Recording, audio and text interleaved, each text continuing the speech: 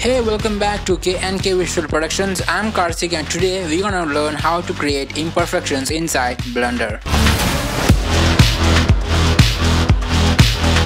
So at first, let's create a plane and then let's go to shading, and here we can see we don't have a material for our surface, so let's add a new material.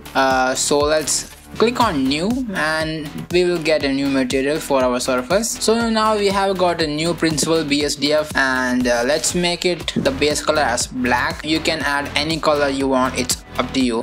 And I'm gonna reduce the roughness because I'm going to make it a glossy and reflective surface so that we can see the imperfections properly on the surface. Now in real life we will never see an object, especially a reflective object, this clean, right?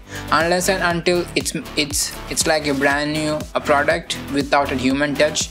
And we are not dealing with a brand new product, we are dealing with normal objects with a human fingerprints. So first of all, I have already downloaded the fingerprint roughness map. So you can find this roughness map from any 3D websites. And if you are wondering from where I downloaded this, I downloaded this from Bridge. So first of all, this is not a sponsored video, but still I'm strongly recommending you to download Bridge if you are dealing with highly realistic texturings and renderings. So once you have got this imperfection roughness map, you can download any kind of imperfections like fingerprints or scratches or anything.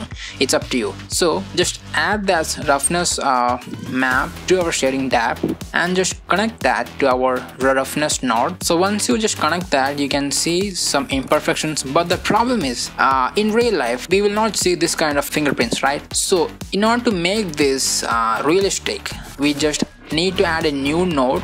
It's very simple. Just shift A and search for color ramp.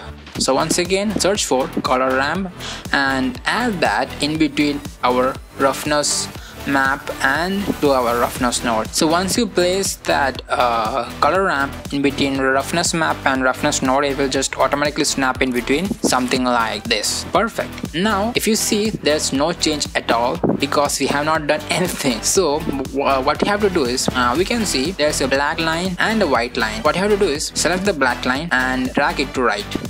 So the moment you drag it to the right, you can see our glossy and reflective surface is coming back. So once you have satisfied with the amount of imperfection you want, you can just stop and that's it. So if you want to add any kind of imperfections like fingerprints or scratches or any kind of imperfections, all the methods are same, exact the same. So that's it guys for today's tutorial. I hope you loved it. If you are still watching this video, that means you really loved it. So why don't you subscribe me and help me grow.